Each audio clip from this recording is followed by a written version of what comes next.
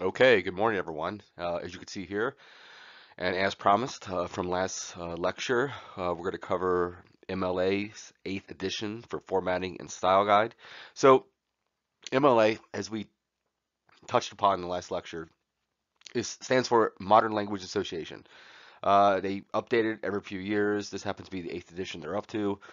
So what they do is they dictate what a paper in an English class at a university or college level, so a post-secondary level, what it's supposed to look like, how to cite the various authorities that you're going to directly quote, paraphrase, or summarize within your essay in order to give it credence.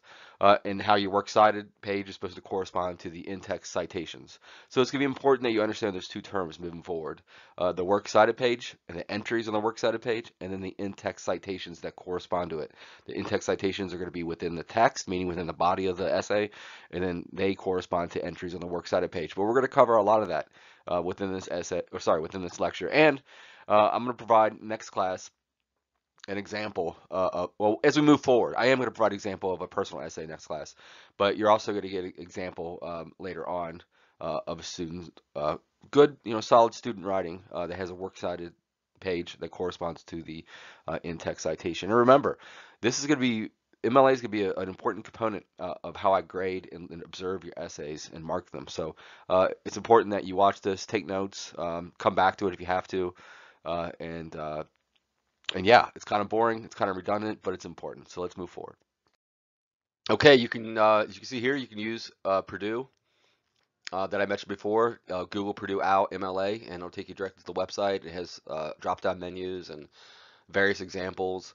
And you know what? I'm going to email with this link. I'm going to email you that great example of an essay that we were supposed to look at. It was a student's essay they had written a few semesters ago. I thought it was excellent in terms of a personal essay, and it's really sound with regard to how she formatted it. It's completely uh, well done with regard to MLA.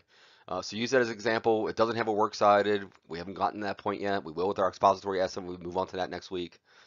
So we'll be able to sort of understand and have a visual cue of what it looks like. Also, uh, MLAs, as I mentioned before, is an integral part of my grading scheme too for our papers within this class. So refer to the rubric that I attached in Blackboard, and I sent it to you as well at the outset of the semester. But if you can't find any emails, it's definitely in Blackboard. Go to our page, our Blackboard page. On the left-hand side, it says rubric. And within it, when you open it, it's a Word document. It'll show you that MLA is a big part of an A paper. It's a big part of a B paper. As we get to the C and D level, uh, the MLA starts waning. People start not integrating it properly within their paper. Then the paper drops to that level. So that's going to be a big part of how I grade your papers moving forward this semester. Also, at the very bottom, you can see this web link, style.mla.org, and you'll be able to find plenty of information that will guide you with regard to your MLA and how your paper is supposed to look. Okay, so what does MLA actually do? What does it dictate with regard to what our paper is supposed to look like?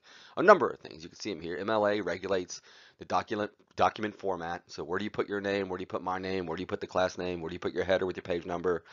Where's the works cited go? How's it formatted? Here, what we're going to second bullet point here. In-text citations, also called parenthetical citations, but they're synonymous as two words, in-text and parenthetical. So when we move on to our expository, we didn't have to do any in-text citations or that correspond to a works cited page for this paper, for this personal essay. But we will moving forward to our expository essay and then argumentative essay and then the final essay. And then how does a works cited list? What does it look like, works cited? And when we do works cited, when we do a works cited page, this is erroneous right here. They're hyphenating it, works cited with a hyphen in the middle. We're not going to do that. So just as a quick overview, this presentation will cover how to format a paper in MLA, the general guidelines, the first page format, section headings, the in-text citations, the formatting of quotations, right? This could be a very integral part of your expository essay and your argumentative essay and your final essay. Documenting sources. So the core elements list the works cited. Again, as you can see here, they chose not to hyphenate works cited here, which is the correct way. And although MLA gives us the general guidelines, the basic rule for formatting any style for your English papers is always follow your instructor's guidelines, always follow my guidelines. I part ways in some ways with what MLA tells us or dictates what a paper's supposed to look like. So I want to stream it down, make it easier for everyone. It's just some of it just is not required, and we'll look at some of those in a moment. But the basic and general guidelines, and I think most of us are familiar with this, and most Word documents default to these settings, is as follows. The paper should be white, 8.5 by 11 paper, double space everything, so highlight everything at the end right before you turn it in, right before you print it off. Well, we're not going to print it off in this class. Right before you upload it, highlight everything, and then double space it.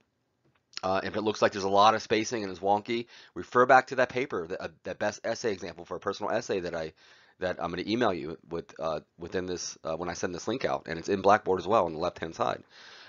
Compare it to that line spacing, because that's correct line spacing. Leave only one space after punctuation. I'm not concerned about that. I'm not going to pull out a ruler and then measure your punctuation if it's spaced properly.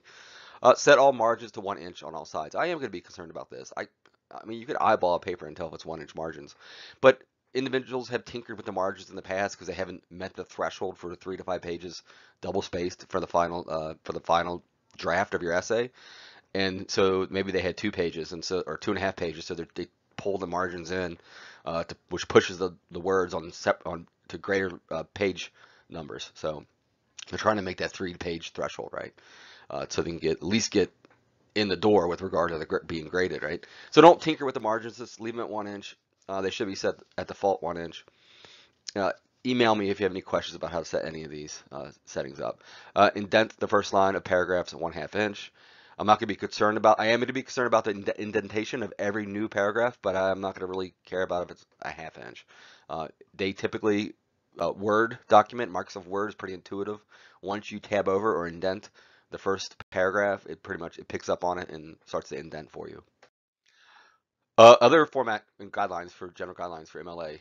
The paper should have a header with page numbers located in the upper right hand corner. We're going to look at an example of this in a moment. And that all this is your last name, Smith, and then a space, and then the page number, page 1.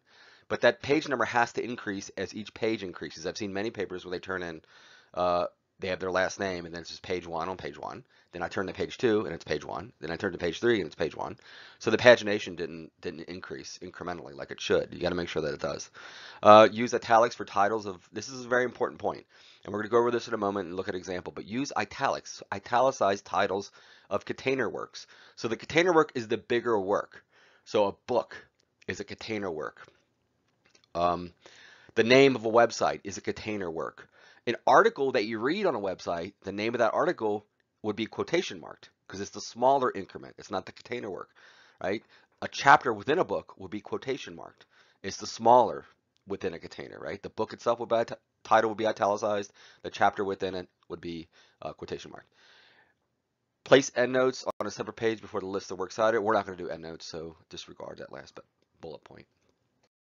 Some of these points here we went over in the prior slide, but the first page of an MLA style paper will have no title page. So your English papers that you turn in within this class, within the purview and confines and perimeters of this class will have no title page. That's APA, that's Chicago, that's some other style formatting for other classes. But this class, and within this class, we cannot turn in a paper that has a white page in front of your essay and you just have the title of the essay. We're not doing that, all right? You must double space everything. List your name. This is on the left-hand side. List your name, your instructor's name, so me, the course, English 252, and the date in the upper left-hand corner. And the date should be in proper formatted. It should be formatted with the day, the written out month, and then the year. Center the paper title. So use standard caps, but no underlining, italics, quotation marks, or bold typeface. So your title, every major word in your title of your essay should be capitalized. And then with nothing else done to it. No bold, no underline, no italics. It needs to be sans, all that. Create a header in the upper right hand corner. We already went over this at a 1/2 inch from the top and 1 inch from the right of the page. So when we create a header, you just go into Word, Microsoft Word. Let me just pull one up. Microsoft Word. You go to Insert at the top, right near Home. Scroll over to Page Number. Scroll down to the first one, top of page, and then you scroll down to the third one, plain number 3. And that makes it on the right-hand side, your header. And a page number automatically appears, page 1. You type in your last name, Smith, put a space, and then hit the red X on top. to close out of there. And then you have your proper page numbering. Let's see. And that needs, as I said before, the page numbering needs to increase as each page increases. And this is just formatting for the first page. So let's move on. Okay, so here's a sample of the first page of your English essay. All right, so as you can see here to the top or top left, you get the student's name. In this case, it's Charlotte Lucas. Then you have Dr. J. Alston. That is the instructor, the professor for the class. Then you have the name in the class, English 106. All right, in our case, English ENGL space 252. You could spell out English, the whole word, ENGLISH, and then space 252 if you wish. That's okay. And then here's the date. And look at the date formatting. It has to be, this is proper MLA date formatting. This is correct. So 12 space, the full month written out. So in this case, October space, and then the full year. We don't want to see any abbreviation of October or any abbreviation of the year. We would just put 20, right? And then the top right, we get the author of this paper, the students, their last name, Lucas, space, page 1.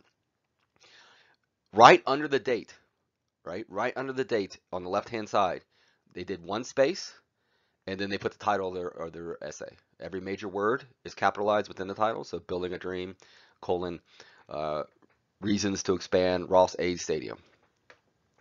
So every major word, and then they is capitalized, and then they hit enter once, and then they indented and they started their essay. Right? They got to give us a hook of some sort, a stat or something, brought us into the essay somehow. Right? Pulled us in, and this first paragraph would have distilled down to their thesis statement, what the whole paper is about, and it would have summarized the main points that it wants to talk about within the essay. And then the essay would have unfolded in the order that they summarized the points, right? The strongest point to the weakest point, distilling down to the weakest point. We haven't gotten to that point yet because we've just written a personal essay, and the personal essay, as we know, doesn't necessarily have a thesis statement. It doesn't hit us over the head and tell us, hey, within this essay, I'm going to talk about this, X, Y, and Z, right? But our papers moving forward will do so. So please, again, refer back to that example that I emailed. I'm going to email you today of a great personal essay example, and it is properly formatted. Notice that the title has nothing that's done to it that sets it aside other than it's centered, right? It's not bold, it's not underlined, it's not italicized. So just bear that in mind. Okay, so formatting section headings. I probably should delete this, but I guess it's good to know because we're not going to use it in this class, but maybe it's good to know for future essays when you have to really do a long research essay that's 10, 15, 20 pages long, that you might have section headings to break it down for the reader, for the person that's assessing its credibility as an English paper. And it just breaks different sections down incrementally, truncating them so that an instructor can read this essay, walk away from it, come back to it, just finish off one section and then come back. And then maybe each section is sort of like a mosaic. One section is talking about one aspect of a subject matter. Next section is talking about another aspect of the subject matter, and all these pieces marry together somehow like a mosaic. But we're not for all intents and purposes for this class, we're not going to have section headings, so don't worry about this. We briefly touched upon this earlier. An in-text citation, what is it? It's a brief reference in your text that indicates the source you consulted. So this will become important, not for your personal essays, but definitely when we get into the expository from every essay moving forward past the personal essay. The in-text citation should direct readers to the entry in your works cited list for that source. It should be unobtrusive, meaning it doesn't get in the way itself, doesn't foreground itself on the page where we have to really try to break it down to understand what it is. MLA does a really good job of streamlining and stripping down in-text citation and works cited so that's simple to read. It doesn't get in the way. It doesn't add to your page, or sorry, to your word count, really. Provide the citation information without interrupting your own text.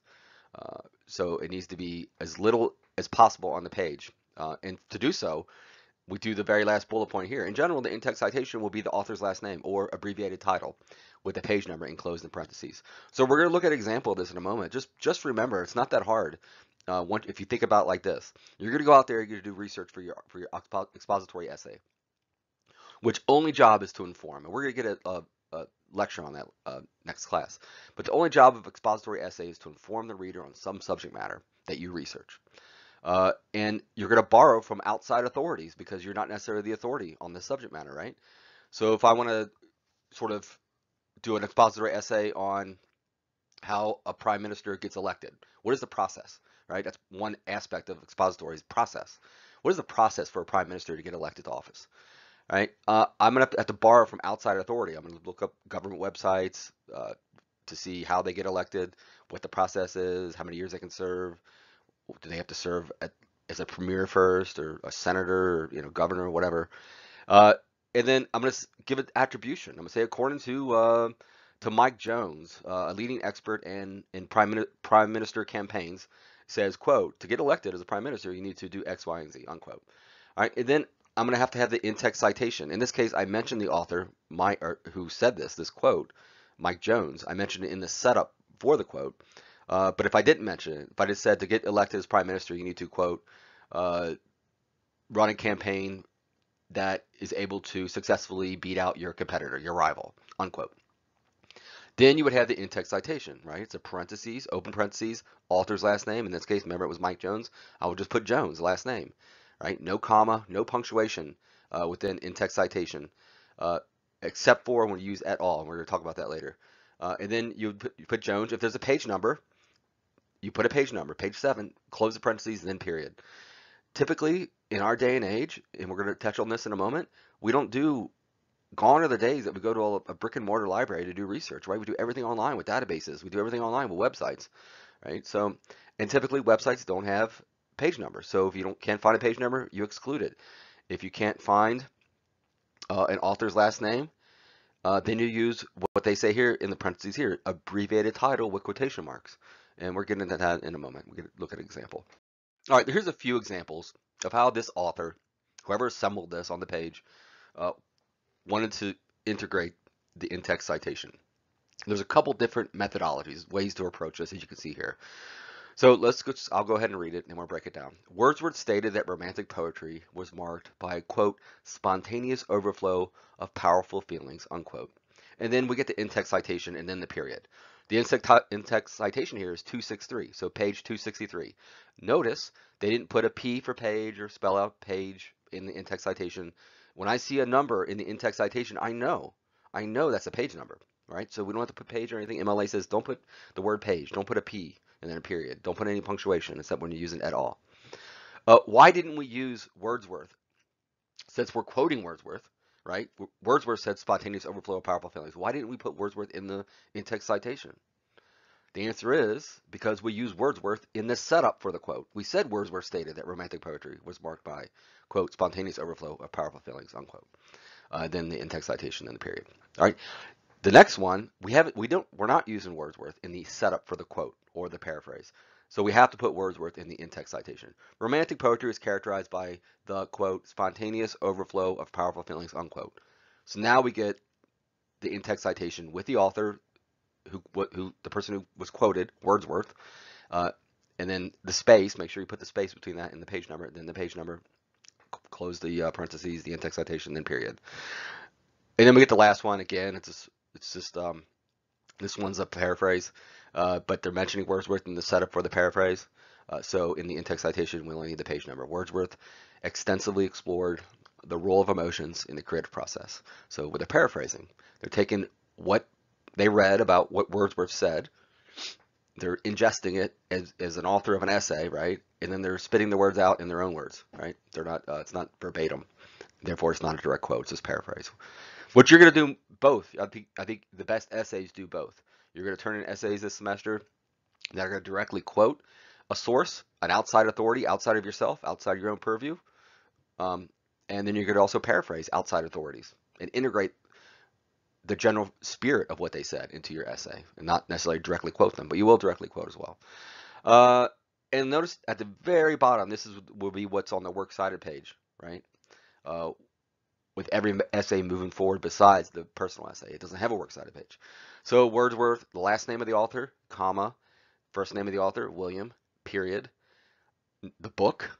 So we know it's a book because it's italicized. It's kind of hard to see, but it's there. My eyes are trained to see italicized words, but it's italicized. Everything's slanting slightly to the right. It's a container work. It's the bigger work, right? Lyrical ballads.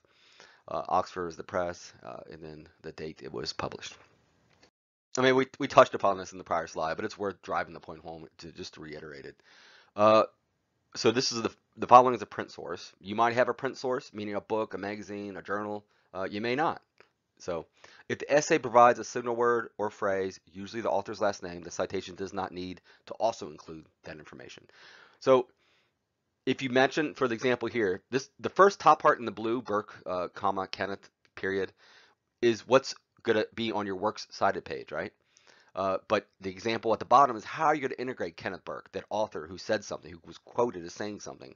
How are you going to quote? How are you going to set them up, integrate their name within your actual text within your essay? And these are a couple examples. We just mentioned this with Wordsworth. You can include Wordsworth in the setup. You can include Kenneth Burke in the setup for the quote, in which case you don't have to include it. You do not have to include it in the in-text citation. So the first example, humans have been described by Kenneth Burke as, quote, symbol using animals, unquote. So what now we just get the page number for the in-text citation and then the punctuation, the period. The reason we put the period after the in-text citation is so that I know everything on the left side of the period is what this in-text citation is for, right? If you put the period before the in-text citation, then I think 3 goes with the next line. It's going to be about the right. So make sure you put the period, the punctuation after the in-text citation. The very bottom example is if we don't use Burke. We don't set up the quote with Burke's name, right? So we don't use attribution. We don't say according to Kenneth Burke, a leading expert in the field of, I don't know, symbol using animals. I don't know. So in the event that we don't use an attribution, and I implore you to use attribution. I think it's better. It informs the reader right away. It qualifies the expert by saying they're a leading expert in the field of X, Y, and Z, right? You're saying according to, so I know exactly who's talking. It's not you talking, it's them at that point when you quote them or paraphrase them. So let's look at the very bottom one. Humans have been described as, quote, symbol using animals, unquote. Burke, page 3, in text citation, then punctuation.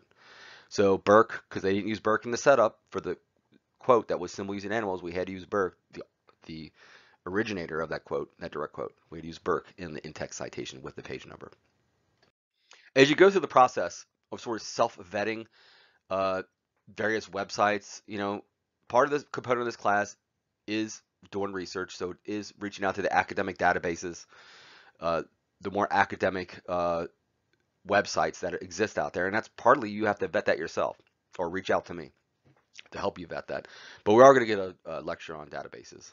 But as you go out there and research, you're going to have a situation where you might be on a government website. So Canada.ca, Canada Stats, when you reach out there to do research, you're going to find that on a government website, on a college or university website, on many websites that exist out there, .orgs, a lot of .orgs, .edus, .govs, .ca. They're not going to have any authors, no authorship on it. We're going to get a great stat, we're going to get a great quote off of there, be like, man, I really want to use this, but I don't see any author who wrote this. How do I cite it, right? Well, that's going to happen a lot this semester for you. And in your future writing and researching. It's just the way it goes in our day and age that you don't see authorship a lot. You have to trust the site when it's a government website or a university website, and most likely a .org website or other websites and databases for sure that we look at this semester. But when you don't have the author, you can't mention an author. So what do? Well, when you don't have an author, you have to include an in-text citation because it has to correspond to an entry on your works cited page. So you use the title of the article that you read. So in this case, the title is Impact of Global Warming. You can see at the very end of this passage, this paragraph, right? This paraphrase. Or sorry, it is a quote, this quote. And if the title is really long, like we're going to see in a moment, this is a much larger title, you have to reduce it down to 3 words, right? The first 3 words. Don't just pick and choose the 3 words, but the first 3 words of the title of the article that you read, that you used the quote from. So this one's Impact of Global Warming. We'll see in a moment that it was like 3 or 4 more words longer, but they shortened it. So how does site work with no known author? I'm just reading from the top. We see, this is a quote, or this is in an essay, we see so many global warming hotspots in North America, likely because this region has, quote, more readily accessible climatic data and more comprehensive programs to monitor and study environmental change, unquote. And then that was the quote, and then we get the actual title of the article in the absence of not having an author. And anytime you use a title in an in-text citation because you couldn't find an author, you have to put quotation marks around it to let me know that it's the title of the article. And then, of course, they included the page number. And maybe you don't have a page number. If you can't find a page number, you don't include a page number. And here, as we said before, in the prior slide, we got the actual quote that they used. and then the short title with quotation marks in the in-text citation because we didn't have an author. And here's it is the actual corresponding entry on the works cited page. It would be the impact of global warming in North America. So you see they shorten it to the impact of global warming in the in-text citation, right? Because you don't want it to be too clunky and in the way like we said, MLA doesn't want to do. It wants to be unobtrusive. So that you shorten it to 3. It corresponds to this works cited page. Your works cited page has to be in alphabetical order. So in this case, the T and the, you would have to alphabetize against any other entry you had on your works cited page. Um, global warming, early signs. This could be a website. It could be a book. It's italicized. So it's a larger container. It's either a book or a website. And then the date. Okay, so there's one isolated single solitary situation in which you will use punctuation within your in-text citation. That's when you use et al. And et al is when we have 3 or more authors that you don't want to list the 3 authors inside your text, inside your in-text citation, or inside your body of your essay, right? It's just too much. It would be too much to write Smith, Jones, and I don't know, Jackson, right? All 3 of those names as authors, right? So you reduce it down. Say there was 5 authors, you wouldn't list all those authors in your in-text citation. It would just be too big, too clunky. It would be too much in the way in the paper. You do have to list all of the authors on your works cited page, right? We never put et al on our works cited page. We only put et al when there's 3 or more authors. We want to use a quote or a paraphrase that 3 or more authors wrote as part of an article of some sort. But we want to use the lead author. So in this case, it would be Smith. So let's look at example. Smith et al. Argues that tougher gun control is not needed in the United States. So we use Smith et al. In the setup for the paraphrase here. So we did not have to include it in the in-text citation. We just included 76, the page number, right? In the second example, the author state, quote, and this is fine if you set up a quote right here with either a comma or a colon. In this case, they use a colon. They could easily use the comma. The author state, comma. I would use a colon like they did. I think it's stronger. That big pause. We know they're about to have a quote for us. The authors state, quote, tighter gun control in the United States erodes Second Amendment rights, unquote. We didn't mention the et al. Or Smith. They just mentioned the general idea of the authors. So we have to mention in the in-text citation here, Smith et al. So Smith space et al. Dot, so the period, the one time we put punctuation in text, space, page number, that 76, close the in-text, period. Then we get our punctuation after the in-text citation closes.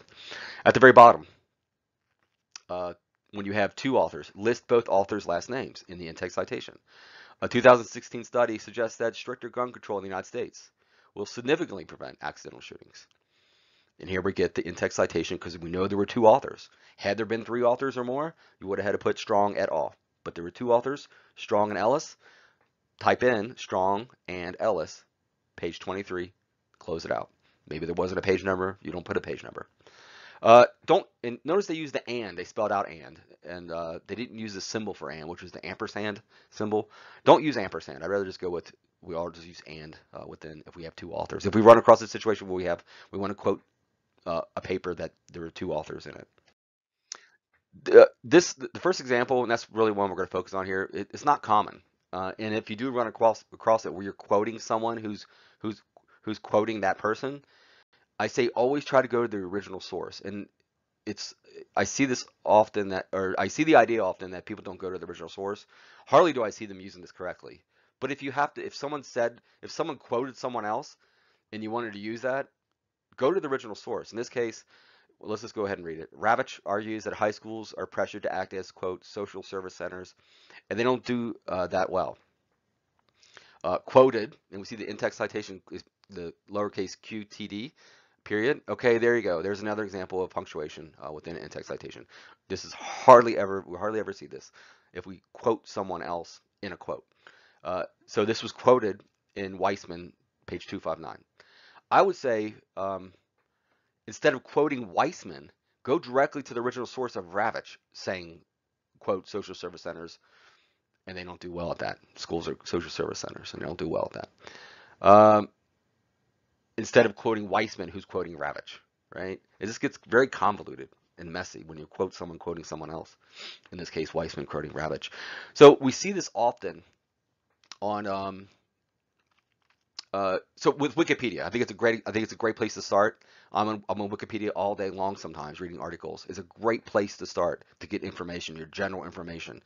But it's a bad place to quote. We never quote Wikipedia. I don't want you even quoting dictionary.com or MD.com or any of those WebMD. There you go. Uh, go to the original source. Find a more bona fide source of someone who we could see as an expert in the field who's quoting, right? So I don't know the qualifications of Weissman. If had I maybe they qualified Ravitch here, maybe that would be better. But we see this often. You can go to Wikipedia, you could read an article that you want to use. You can read a quote off of Wikipedia, be like, wow, this is a really good quote. I want to use this to really underscore my point that I'm trying to make within my argumentative essay, or my expository essay, or a research essay. And it's a great quote. It has everything to do with what your paper's about, right? But you can't say according to Wikipedia, right? You're not going to ever use Wikipedia as a source. What you will do is every quote within Wikipedia, typically 99% of the time, but there's that small percentage where it doesn't include a number. In brackets right next to the quote in Wikipedia, there's a number. You click on that, it takes you down to the references at the very bottom. Really large list typically of references where Wikipedia pulled those sources from the internet somewhere. And then you click on the reference that's corresponding to your quote, and it'll take you to that direct quote from that individual. So maybe that's what they should have done here. Instead of quoted in Weissman 252, 259, go directly to the Ravitch source instead of Weissman.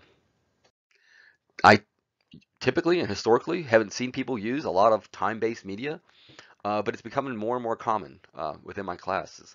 And that's fine. You can use that. If you're writing an argumentative paper, an expository paper, and you got some expert in the field of your subject matter and you found a really great quote on YouTube, or a TED Talk, let's say a TED Talk. On a TED Talk video that was on YouTube, fine. I would say go to the original, this is a good example. Go to the original source of the TED Talk online instead of quoting a YouTube video.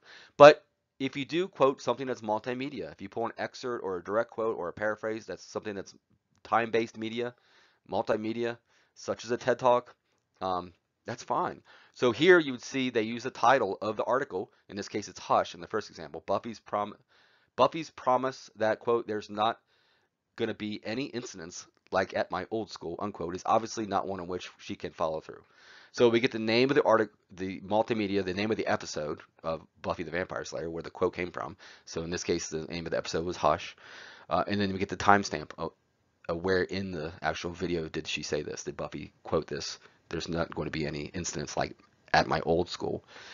So if you're watching a TED Talk and you want to pull a quote from there, make sure we know the name of the TED Talk in quotation marks to let us know it's a title, right? And then the timestamp of when they said it. That's really all you need to quote something that is time-based media. Okay, so we touched upon this before. Sources without page numbers. It might be very common, right? Especially things that are based in online, right? On the World Wide Web. Disability, first example, disability activism should work toward, quote, creating a habitable space for all beings, unquote. We get the author here. In this case, the author has two last names. It's hyphenated. We know that. Garland Thompson. Thompson, there you go. Then you close the in-text citation with parentheses, and then you get your punctuation. We don't have a page number, so a page number is not forced into this. You're not going to just make up a page number or put 0 or just all we do is list the author's last name if there is an author. If we don't have an author, what do we have to do? We have to list the title of the article, an abbreviated title if it's more than 4 words. So the corresponding works cited to this in-text citation, Garland Thompson, would be Garland Thompson, period, the individual's first name, Rosemary in this case, close or period to close out the author's name, right? Then the title of the article, we get here, Habitable Worlds, and then we get the title of the bigger container, whether that's a website or a book. In this case, it's Critical Disability Studies Symposium. So it was from a symposium. But I think the most important thing to remember is if there isn't a page number, you can't list it. If there isn't an author, but you want to use the quote or paraphrase or summary, then you have to use the title of the article. And if it's a really long title, like 4 or 5 words, shorten it down to 3, the first 3. And we're sort of kind of reiterating what we spoke about like 4 or 5 slides ago, it's like 10 minutes ago. Still short prose, quotation prose, just think about it as this text, a regular essay that you're reading, or a journal article or online article that you're reading. It's not poetry, right? Prose is the opposite of poetry. So the first example, according to some, dreams express, quote, profound aspects of personality, unquote. Folks, 184, though others disagree. So this is perfectly fine. I would say if it's not a long sentence, put folks 184 at the very end, as we're going to see in an example in a moment. But they cut their quote after the quote. They cut their sentence in half by putting the in-text citation in the middle or towards the middle. Folks 184. That's okay. But you could put it at the end. I think it's better to put it at the end if you can. If the sentence meanders on for another couple lines, then yeah, I guess put your in-text citation right after the quote. But you're safe to put it at the end. Here's the second example, the one in the middle. According to Folk's study, dreams may express, quote, profound aspects of personality. So unlike the first example, we get folks in the setup, the attribution here. And I agree. I want you, the best essays moving forward outside the personal essay is going to be you incorporating, I believe, attribution, right? Those are the best essays, saying so-and-so stated, or according to, they said, quote, then you give us the quote, then you give us the in-text citation. Since we use folks, the person who is the person who said this, profound aspects of personality, they were the person who said this direct quote. We don't have to put folks in the in-text citation. We just get the page number. And then the last example. It is possible that dreams may express, quote, profound aspects of personality. They did not mention folks in the attribution, in the setup, right? So they included the author's last name here. The better, and they don't list it here, but the better example would be to qualify, to give attribution and qualify folks, and then just use the page number. So I would say, according to folks, this study, or according to folks, a PhD in, I don't know, in the field of X, dreams may express, quote, profound aspects of personality. And then you just get page 184. So we set it up by giving the attribution, according to folks, comma, and then we tell the reader why he or she is an expert in the field.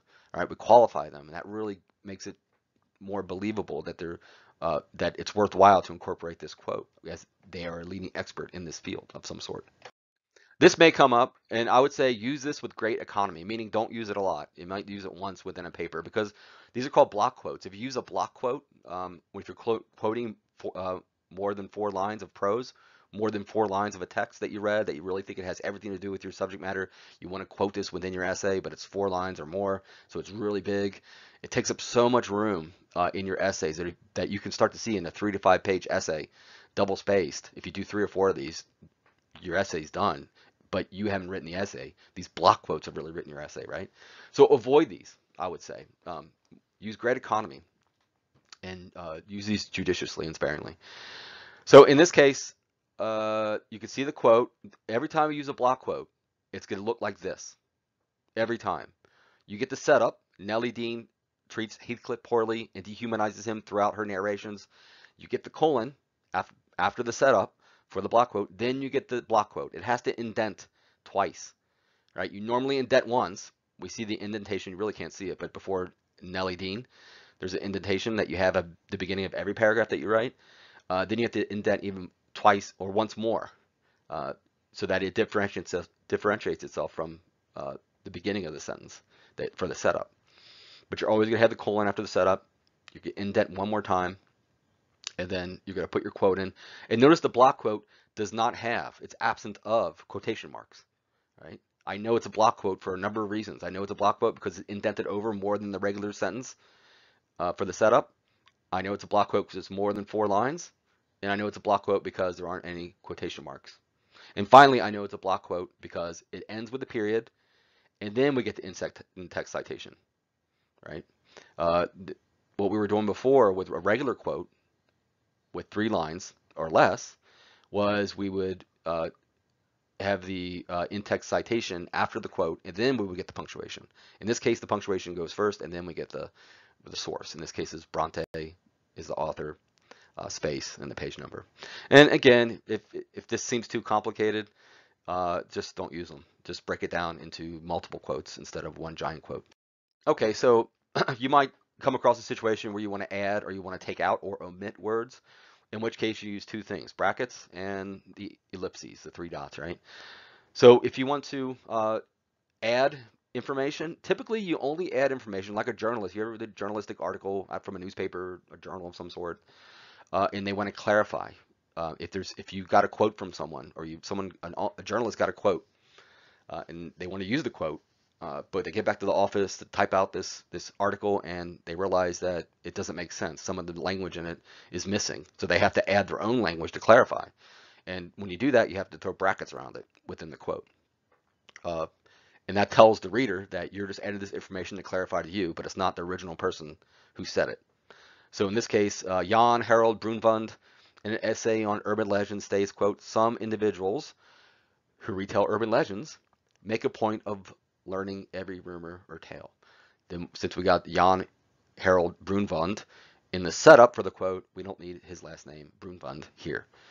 I assume it could be, it's androgynous, the name. I don't know if it's a man or a woman. Well, I got Harold as the middle name, so it's a man. So yeah, so if you want to clarify information, you use your voice, but make sure it's in brackets, right? In this second example here, if you want to omit words, so if you read this giant paragraph and you're like, wow, this paragraph is great at the beginning. I want to use that quote, and it's great at the end. I want to use that quote, but everything in the middle doesn't really have to do with the subject matter of my essay, of my expository essay. So you could throw that out and join those two quotes, in this case with ellipses. That means you're omitting information.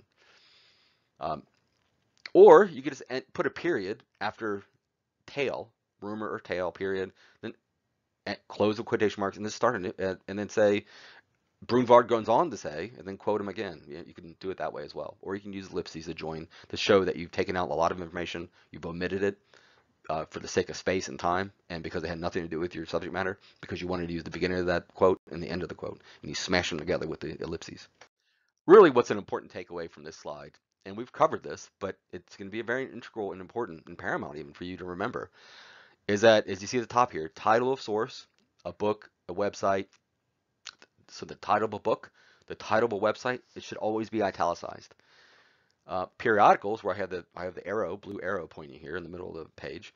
Periodicals such as journals, magazines, newspaper articles, online articles of any sort, television episodes, songs should be quotation marked. So the container, the bigger thing. So if you get a quote off a website, the name of the website would be italicized on your works cited page.